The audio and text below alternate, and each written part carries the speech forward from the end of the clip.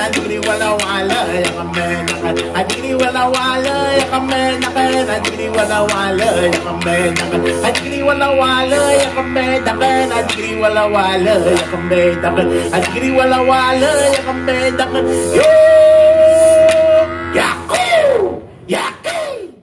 Australia संसारको बहुसांस्कृतिक देशहरूमध्ये एक हो र संसारको सबैभन्दा पुरानो निरन्तर संस्कृतिको घर हो। यस देशमा उच्च दक्ष जनशक्ति र लोकतान्त्रिक स्थिर सरकारको गौरवशाली इतिहास छ। संसारको 6औं ठूलो देश र नेपाल भन्दा 53 गुणाले ठूलो देशको बारेमा आज हाम्रो पाइलामा अस्ट्रेलियाको केही इतिहासलाई कोट्याउने प्रयास गर्नेछौं। अस्ट्रेलियाको आदिवासी जनजातिहरू 60,000 वर्ष भन्दा बढी समयदेखि यस भूमिमा बसोबास गर्दै आएका छन्। तर अस्ट्रेलियाको आदिवासी जनसंख्याको प्रारम्भिक अवस्था द्वन्द्व र दुर्व्यवहारद्वारा चिनिन्थ्यो। सुरुवाती दिनमा कुरा गर्ने हो भने ब्रिटेनले आफ्नो देशमा सजाय पाएका अपराधीहरूलाई अस्ट्रेलियामा बसोबास गराएको थियो। त्यो भन्दा पहिलेसम्म ब्रिटेनले यस्ता अपराधीहरूलाई अमेरिका पठाउने गर्दथ्यो। जब अमेरिका ब्रिटेनबाट स्वतन्त्र भयो तब उसले आफ्नो देशका अपराधीहरूलाई अस्ट्रेलिया पठाउन थालेको हो। आज पनि अस्ट्रेलियाको हरेक 4 जना नागरिकहरू मध्ये 1 जनाका पुर्खा अपराधी भेटिन्छन्।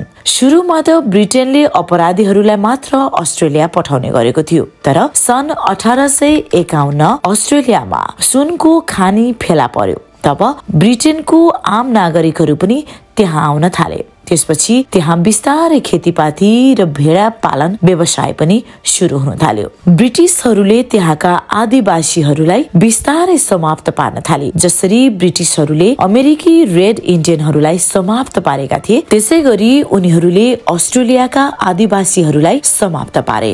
सुरुवातमा ब्रिटिशहरूले अस्ट्रेलियामा न्यू वेल्स नामक एउटा राज्य स्थापना गरेका थिए। त्यसपछि उनीहरू जति जति भित्री भागमा प्रवेश गर्दै गए त्यति नै उनीहरूले त्यहाँको मूल निवासीहरूको सामना गर्नु परेको थियो। तर ती आदिवासी अंग्रेजको अगाडि लामो समयसम्म टिक्न सकेन। युरोपियनहरूले आफूसँगै विभिन्न प्रकारका प्राणघातक रोगहरू पनि लिएर गएका थिए। ब्रिटिशहरूसँग आधुनिक हतियारहरू थिए, त्यसैले आदिवासीहरूले उनीहरूको लामो समयसम्म प्रतिकार गर्न पनि सकेनन्। त्यही कारण अहिले अस्ट्रेलियाका मूल निवासीको जनसंख्या निकै नै थोरै छ।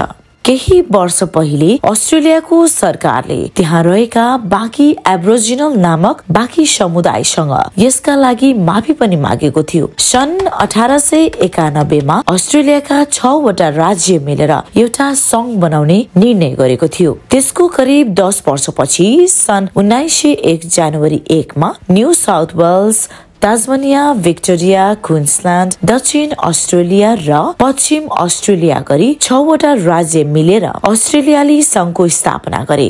त्यसलाई ब्रिटिश संसदले पनि मान्यता दियो। तर त्यो स्वतन्त्रता नाम मात्रको थियो, किनकि विदेश नीति जस्ता महत्वपूर्ण विषयमा ब्रिटेनकै हस्तक्षेप थियो। ब्रिटिश रोयल नेभीले अस्ट्रेलियाको सुरक्षा गर्ने गर्दथ्यो। तर दोस्रो विश्व युद्धपछि अस्ट्रेलिया माथि ब्रिटेनको पकड कम हुँदै गयो। त्यो भन्दा पहिला सन् 1941 देखि नै अस्ट्रेलियाले ब्रिटेनलाई भन्दा अमेरिकालाई बढी महत्व दिन थालेको थियो। सन् 1986 मार्च 3 मा आएर अस्ट्रेलिया ब्रिटेनको नियन्त्रणबाट पूर्ण रूपमा स्वतन्त्र भयो। अहिलेको अस्ट्रेलियाको वास्तविक अवस्थामा लगभग 27 मिलियन जनसंख्याको बसोबास छ, जसमध्ये 3.8% अर्थात 10 लाख नेटिभ अस्ट्रेलियन्सको बसोबास गर्दै आएका छन्। इतिहासलाई पल्टाएर हेर्दा अस्ट्रेलिया देश बन्नु भन्दा पहिले नै 90% जनसंख्या सकिसकेको थियो। अब प्रश्न उठ्न आउँछ कि फेरि जनसंख्या बढिसकेपछि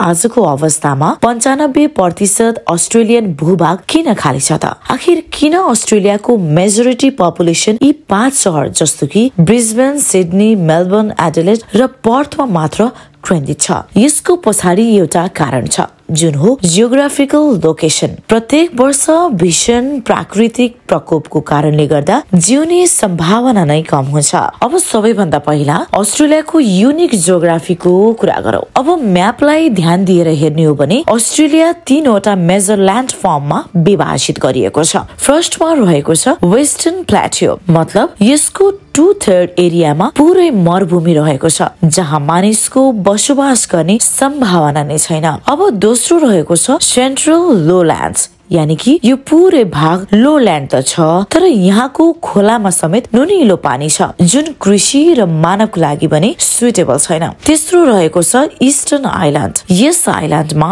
केप योर्क पेनिसुलादेखि बेस स्ट्रेट आइल्यान्डसम्म पहाडै पहाड र जंगलै जंगलको एरिया छ जहाँ जमिन छ, यहाँ उब्जाउ हुन्छ, पिउनको लागि पानी पनि छ, तर बस्नको लागि अस्ट्रेलियाको लोकेसन र त्यसको क्लाइमेटिक कन्डिसनको कारणले गर्दा यहाँ मानिसलाई बसोबास गर्न पनि अप्ठ्यारो बन्दै गरेको अवस्था छ। किनकि अस्ट्रेलियामा 3वटा एक्सट्रिम वेदर कन्डिसन छ। पहिलो रहेको छ डेजर्ट, दोस्रो फ्लड र तेस्रो साइक्लोन ट्रन। आखिर किन यस्तो त भन्ने प्रश्न पनि उठ्न सक्छ। सबैभन्दा पहिला त यो सम्झियो कि अस्ट्रेलियाको साउदर्न पार्ट तल्लो भागमा एन्टार्क्टिका छ र त्यसको चिसो पानी। जब पानी तातो हुँदैन बादल भन्ने त कुरै हुँदैन। अब हामी यो नक्सामा देख्न सक्छौं कि अस्ट्रेलियाको साउदर्न पार्टमा कुनै पनि ग्रीन एरिया छैन, मतलब न त यहाँ बादल बन्छ न त यहाँ होल्ड गर्नको लागि हाई माउन्टेन रेन्जेस नै छ। यस कारण यो लाइट ग्रीन एरियामा देख्न सकिन्छ कि यो पुरै रिजनमा पानी नै पर्दैन। त्यसैले गर्दा अस्ट्रेलियाको 75% को भाग मरुभूमि रहेको छ। अब अस्ट्रेलियामा यति धेरै नुनिलो पानी किन छ त भन्ने प्रश्न पनि उठ्न सक्छ। सेन्ट्रल लोल्यान्डको कुरा गरौँ, त्यहाँ पुरानो माटो र चट्टान छन् जसको सालिनिटी लेभल नेचुरली निकै नै हाई हुन्छ। जब यो चट्टान टुट्छ र यसभित्र भएको नुन आसपासमा भएको पानीसँग भएर मिल्छ। लास्टली यो पनि जानौ है त अस्ट्रेलियामा यति धेरै बाढी र साइक्लोन किन आउँछ भन्ने कुरा। अस्ट्रेलिया इक्वेटरको ठीक तल पर्छ। इक्वेटर त्यो जग्गा हो जहाँ डाइरेक्ट सनलाइट पर्छ र त्यहाँ सधैँभरि एक्सट्रिम गर्मी हुन्छ। अब हाम्रो पृथ्वी वेस्ट टु ईस्ट रोटेट गर्छ जसको कारणले त्यसको अपोजिट दिशामा ट्रेड विन्ड्स चल्छ फ्रम ईस्ट टु वेस्ट। अब यी दुईवटा अवस्थाको कारणले गर्दा पेसिफिक ओशियनको तातो पानी हावाको साथमा बहदै अस्ट्रेलियाको ईस्टमा आइपुग्छ र आकाशमा बादल फर्म हुन्छ। साथै यहाँ ग्रेट डिभाइडिङ माउन्टेन रेन्ज छ जसले बादललाई अगाडि बढ्न दिँदैन र त्यही रोकिदिन्छ, जसको कारणले गर्दा त्यस क्षेत्रमा पानी पर्छ र त्यो क्षेत्रमा हरियाली छाउँछ।